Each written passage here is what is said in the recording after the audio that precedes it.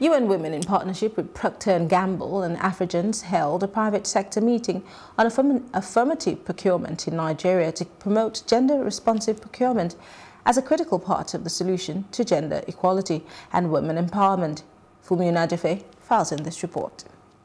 UN Women, in partnership with Procter & Gamble and Afrigrants, organized a private sector meeting on affirmative procurement in Nigeria. The event engaged female entrepreneurs, the government and private sector.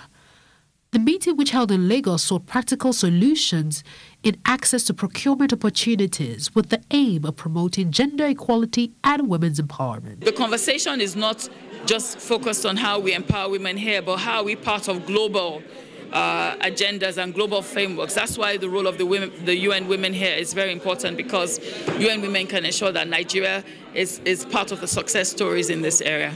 The panel sessions focus on specific micro details to capture the impact for women by identifying the number of women, the sectors, the value chain, ensuring collaboration and access to funding.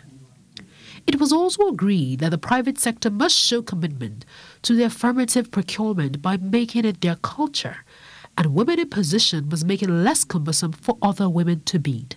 Some of the solutions highlighted were advocacy for women-owned businesses, capacity building, a fund pool, platforms for actions, and the need to improve on networking. Social capital, which is a network of, it could be similar businesses that it can potentially tap into.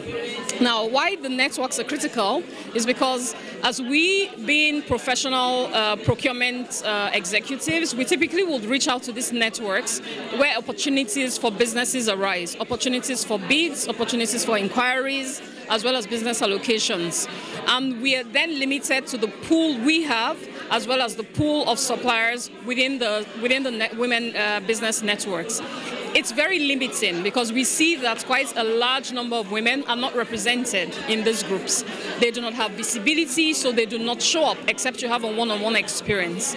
The conversation about affirmative procurement will not be complete without the national gender policy in Nigeria, which should establish a clear vision and make commitments to guide the process of gender mainstreaming. Nigeria's national gender policy speaks of 35% representation, and I believe that at some stage it will need to be revised to be brought in line with what the AU is advocating for. The meeting ended with a positive outlook on not just the role of the government and the private sector, but the role of the women themselves.